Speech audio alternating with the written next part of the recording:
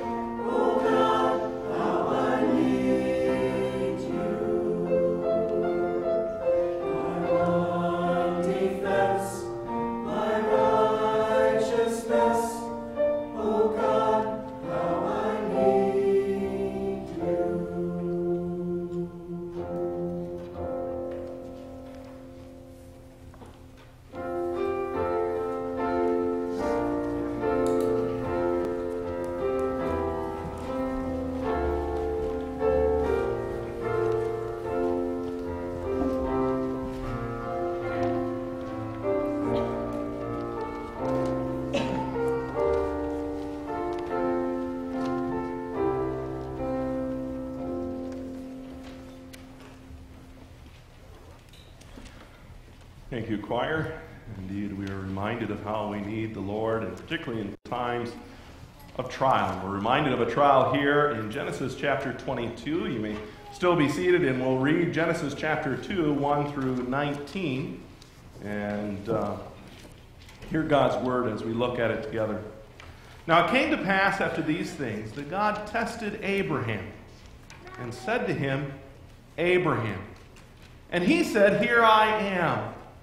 Then he said, Take now your son, your only son Isaac, whom you love, and go to the land of Moriah and offer him there as a burnt offering on one of the mountains of which I shall tell you.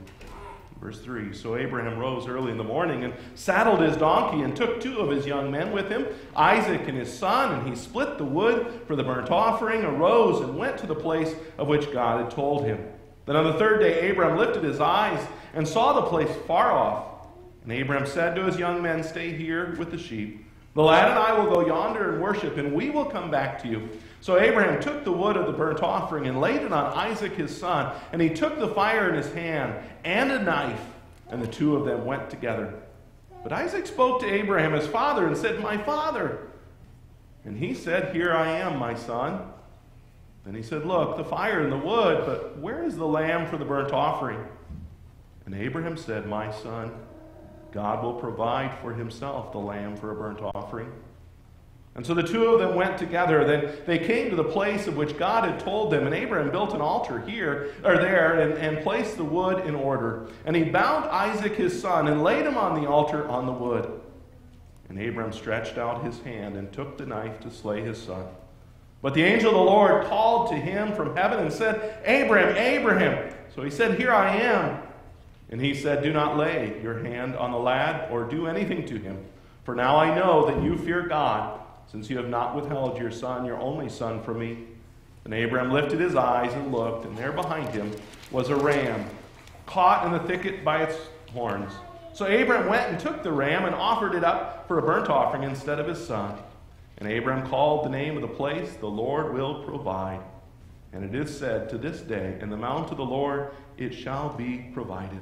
Then the angel of the Lord called to Abraham a second time out of heaven and said to him, By myself I have sworn, says the Lord, because you have done this thing and have not withheld your son, your only son. Blessing I will bless you, and multiplying I will multiply your descendants as the stars of the heavens and as the sands which it is on the seashore. And your descendants shall possess the gate of their enemies. In your seed all the nations of the earth will be blessed, because you have obeyed my voice. So Abraham returned to his young men, and they arose and went together to Beersheba, and Abraham dwelt at Beersheba. Grass withers and the flower fades. The word of our God stands forever. Beloved congregation of the Lord Jesus Christ, I want to ask you the question this morning. Why are you here today? Is it to see what tangible things you can get from God? Maybe to put a little time in and get a good life, a little bit of blessing here or there?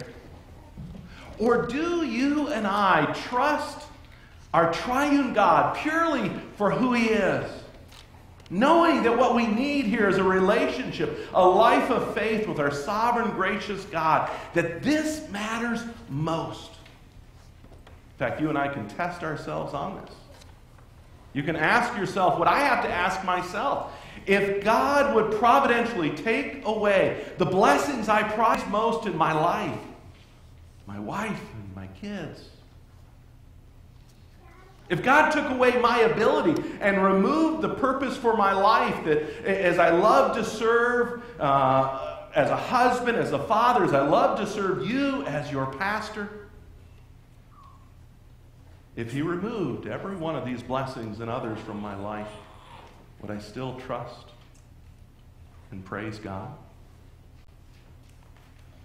Could you? Trust God's sovereign plan after losing everything a man or a woman can enjoy in this life? Would we be able to say with Job, though he slay me, yet I will trust him? As a child, I watched how one family had to face this question. When a wife and the daughter were seriously injured in a car accident, The man's daughter, though she was life-flighted, did recover.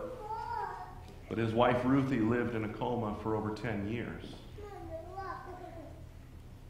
Until she died and was buried on a very cold winter day. That day's still kind of emblazoned in my memory, actually.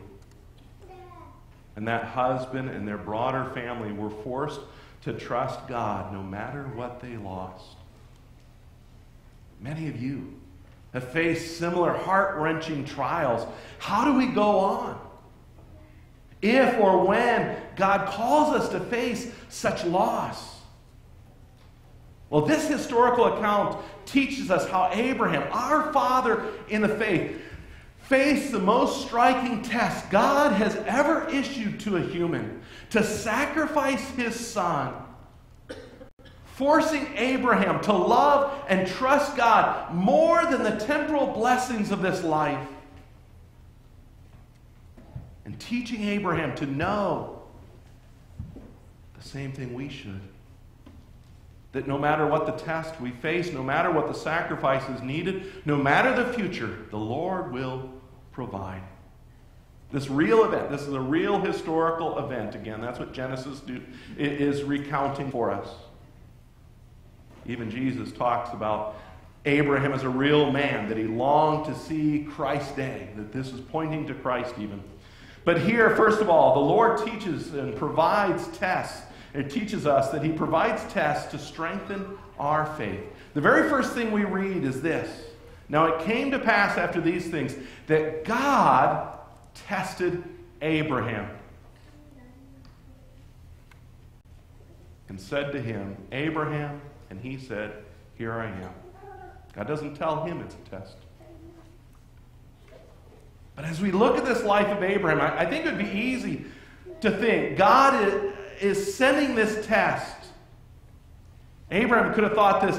God is sending this test to be cruel. I think sometimes we can think that too. But this event really is teaching about the depth of the love of God for his people. Because God will take our life, he'll use the different situations in our life to drive us as believers to love and trust him more, and even to see how wonderfully he provides for us in ways that we could never have imagined. Yes, we live in a world where Satan does try to destroy us, but God will test us, and we cannot deny that. Not to make us sin, not to make us stumble. James 1:13 tells us that. But it's to strengthen the faith he has placed in our heart. You think about it, we've kind of gotten away from this, but you think of the old blacksmith that would heat the metal, heat it red hot, and then bang on it, and then fold it over on itself, and heat it again, and bang it again, and then let it cool. And over he would do this to make that metal stronger and to fulfill the blacksmith's design. That's what God does perfectly with his people, even you and I, through testing in our life. Here Abraham was commanded, take now your son, your only son Isaac, whom you love, and go to the land of Moriah and offer him there as a burnt offering on one of the mountains of which I shall tell you. I know the thought that God would command Abraham to make a bloody sacrifice of his son seems pretty incredible. It's jarring to us. In fact, while Martin Luther was reading this passage, the reformer Martin Luther was reading this passage for his family, Katie, his wife, cried out, I don't believe it. God would never have treated his son like that. But Katie, Luther replied, he did. Luther said this because what's happening here, really, we have to understand, it is a divine picture, a type of what God did with Christ Jesus as he went to bear the cross and God's judgment for you and I. And God put this picture in the Old Testament, this hint of what he was going to do here, because the Lord sovereignly rules with an infinite knowledge of the future. He's able to control events. He's able to bring and guide people to fulfill his plan, all for our good and for his glory. And so God had this placed here and brought this event about in the life of Abraham, this test, to point us to Christ. Now, Abraham didn't know this was a test. It didn't come with one of those warnings we often hear on the radio where you hear this tone, doo, and it says, this is a test. And perhaps even as Abraham's mulling over this in his mind, he even felt like maybe we're tempted to feel that life has been hard enough. You think about it, Abraham already left his country, he left his family, he left Lot, his nephew. He had left Ishmael. He had to let go of him. And at roughly somewhere around 115 years old, he could think maybe like we're tempted to think, well, I'm old enough. Shouldn't I be able to coast? Shouldn't I not have to face the hard things in life anymore? But see, God doesn't let Abraham live that way, and he doesn't let us live that way either. As Jim Elliot, the missionary who was killed in Ecuador, wrote, one does not surrender life in an instant.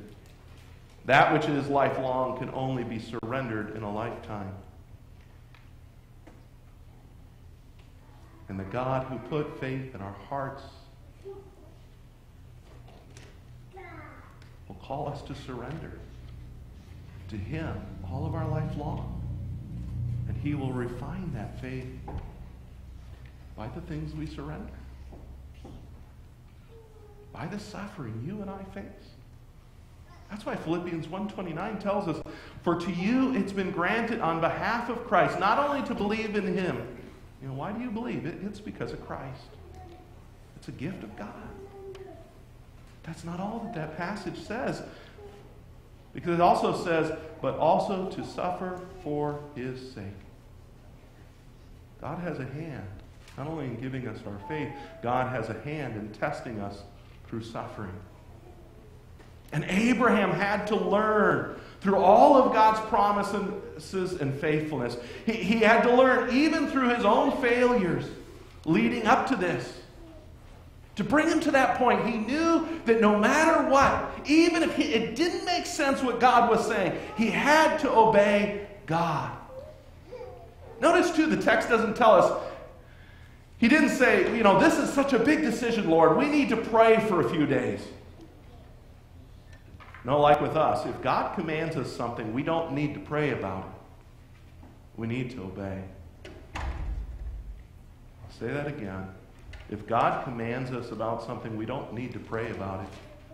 We need to obey. That's hard. That's why God had already been working on Abraham to this point, even as God works on us in our life. And so Abraham, this is an amazing thing in this passage. We see he, with unquestioning faith, rose early, took Isaac, and took his two servants with him. And verse 3 even tells us that Abraham split the wood himself. It'd be so easy. God's made me do this thing. Let me go in the corner and mope, and you guys chop the wood. But Abraham does it. It's an image, really, of what God will do. Who is it that's made the trees, made the hill, made the iron ore that formed the nails and the spear? And God did all this knowing from eternity past that His Son would be the only redeeming sacrifice for our sins on that wooden cross. God did it to save you and I. For 3 days, this passage tells us, they trekked to Mount Moriah, which means the Lord will provide. It was named after, as we read here in this passage, it was at. And this would be where the temple would be built, where sacrifices would be offered, and it was all very near the place where God the Son would be sacrificed for the sins of His people. And having made these preparations to do precisely as God commands, Abraham steps forward to make a bloody sacrifice of his son. And while God has not commanded us to sacrifice our children like this, some of us in the mystery of God's providence have had to give up our children. Some of us before they were born. Other of you when your children were much older. Others have lost a spouse. And yet in all of this, we cannot forget God is sovereignly and lovingly at work. We see that even here in this text. He is at work in these difficult tests to strengthen our faith and to provide.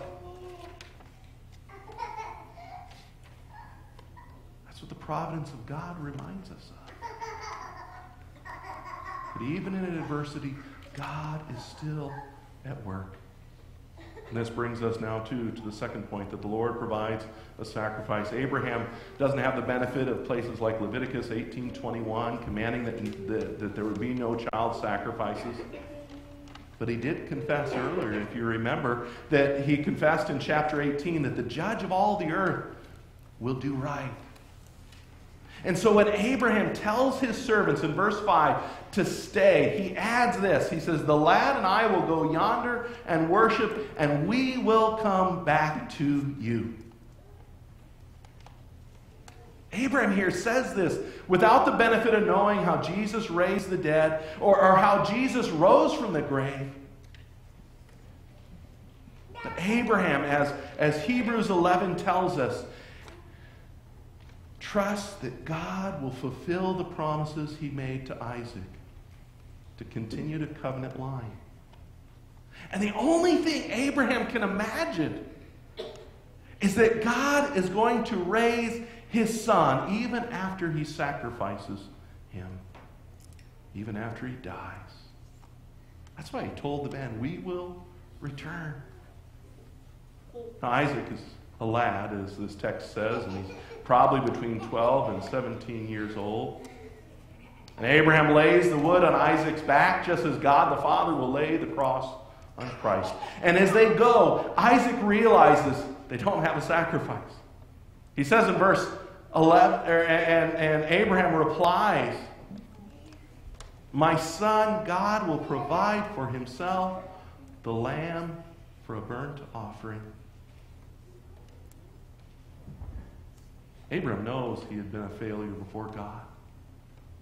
He knew he deserved to lose his son, to lose all the blessings.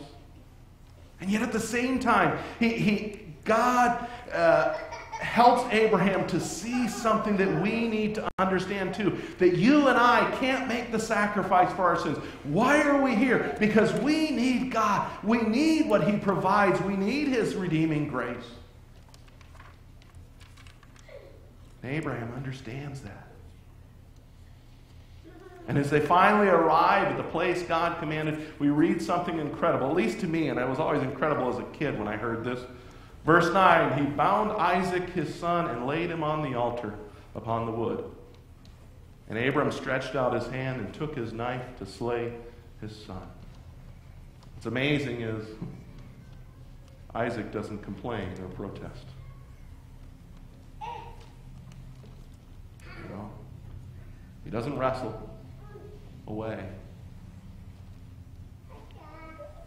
In this way, too, Isaac is really pointing to Christ, because Jesus, looking to the cross, doesn't wrestle as God the Son with God the Father, but he says in John 6:38, for I have come down from heaven not to do my own will, but the will of him who sent me. And Jesus talks about how that was a happy thing to do. But here, Isaac's not wrestling.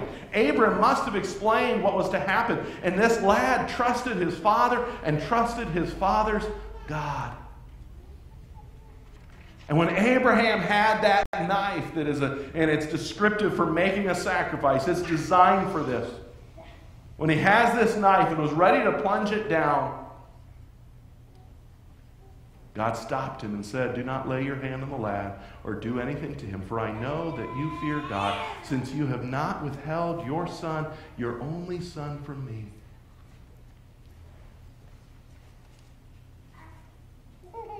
Something important here.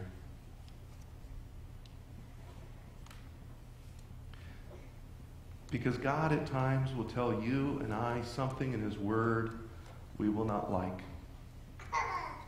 And it's not because God doesn't understand or doesn't know our hearts. He does. But he'll tell us to do something which is hard at times. He may make us go through something we do not understand. And yet God does understand. And in the end, our hope is not that we can figure out somehow through this maze of confusing trials or tears or troubles. And we need to trust the Lord because He's working. He's going to make our faith clear, our strengths clear, as well as our weaknesses. And we need to trust, even as Abraham was trusting, that the Lord will provide. He'll provide whatever ultimately we need. And here the Lord provided a sacrifice, a ram caught in the thicket. And different from what ultimately will happen to Christ, Christ, as He's going to the cross, did not say there's another way. No, Jesus said, unless you believe that I am He, you will die in your sins. Isaac didn't have to offer his son because God offered His Son. Jesus went to the cross to bear God's wrath for all your and my sins, past, present, and future. And He cried out even, it is finished. So we would know God has provided the complete sacrifice for our sins. And we need to argue that again and again to our hearts. Because we have a struggle in this life that we're so tempted to think in our trials, well, God, I'm paying for this sin or for that. This person or that has died in my life, and I'm facing this problem because I know you're getting me for this sin. But see, God has provided the sacrifice for our sins. And it's in Jesus, that our sins are paid for in full. And yes, God will chasten us for the sins of the past through various trials. But God's purpose for Abraham is the same as it is for you and I as believers. God means to test us, to refine our faith, to prove our faith, to strengthen it, to reveal it to us, to prove and force us to the point where we say, yes, I need to obey the Lord, even if I don't understand why. Because in the end, the Lord will provide, including the sacrifice we need. Lastly, and very, very briefly here, the Lord provides also a future. We see this as God, in verse 16 through 18, makes an oath on Himself, takes an oath, and He blesses Abraham, who surrendered to God in faith. And God repeats what He's already promised before, but He fills in a little bit more, promising to multiply Abraham's descendants, to make him a great nation, to bring the Savior through him, which all nations of the earth will be blessed. And I know we didn't read it, but you can read this later here this week, verses 20 through 24. While this trial is going on over here, what's happening over here? You read that Abraham's brother is having children. And God was faithfully working to provide a future bride, Rebekah, for Isaac. That's important. Because what's our temptation? When we face a trial, so often we think, well, God, you've let go of me. You've stopped working in my life. But God is still working in so many ways that we cannot imagine.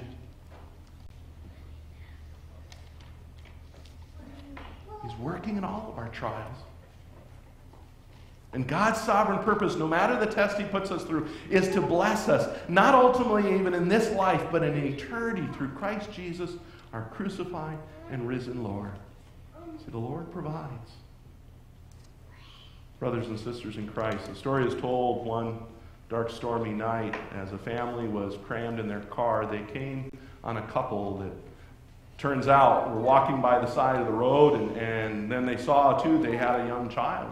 And they asked if they could help, and found out this couple's house had just burned down, and they barely escaped with their lives, and they were walking to the next town, to their sister's house. And the family in the car felt terrible because they were packed in there. They couldn't take them, and they couldn't leave their kids on the side of the road either. And so they gave them $20 and then drove away. And then after a little bit, as they drove, they kind of talked, and they said, well, how much money do we have? And they came up with an extra $100. And so they went back to this young couple, And the man says, can I have that $20 back? Perplexed, the lady said, sure. The man then combined that with all the money they had and gave them $120. I know it's a simple illustration, but it illustrates how God often treats us. He gives us so many good things. He gives us often our heart's desires, like with Isaac. That was Abraham's heart's desire. And then he asked for it back at times. Those earthly possessions, those blessings we treasure most. But God does that ultimately to give us in the end much more in return, to give us himself and a blessed eternity. Not so we can make idols of those blessings, of those things, but so that we could be amazed with this God and enjoy him who has loved you and I so much, who did not spare his only begotten Son, but gave him up for us all. And our response has to be that Isaac Watts said, or put in the hymn saying, love so amazing, love so divine, demands my soul, my life, my all. Give yourself and all that is precious to you. Give it to the Lord. He will provide, even in testing and even for the future, providing what is not only good, but the best for you through Christ his Son. Let's pray. Dear Heavenly Father, we thank you for this word, which shows the Christian life is one of testing. And it shouldn't surprise us, but it's also a life of obedience and faith. And we ask that as those children of our father Abraham, the seed of Abraham, that you would give us the faith that Abraham had to love and trust you no matter what we might have or not have in this earthly life. Make us to believe that no matter what you bring us through or bring us to, that you will provide as you already have through Christ your Son, no matter what temporal blessings we may have to give up. You've given us salvation. And one day you will raise the dead because of Christ's resurrection, because his victory over the grave. Help us to live our lives in this sure hope, Lord, that the Lord will provide. In Jesus' name we pray.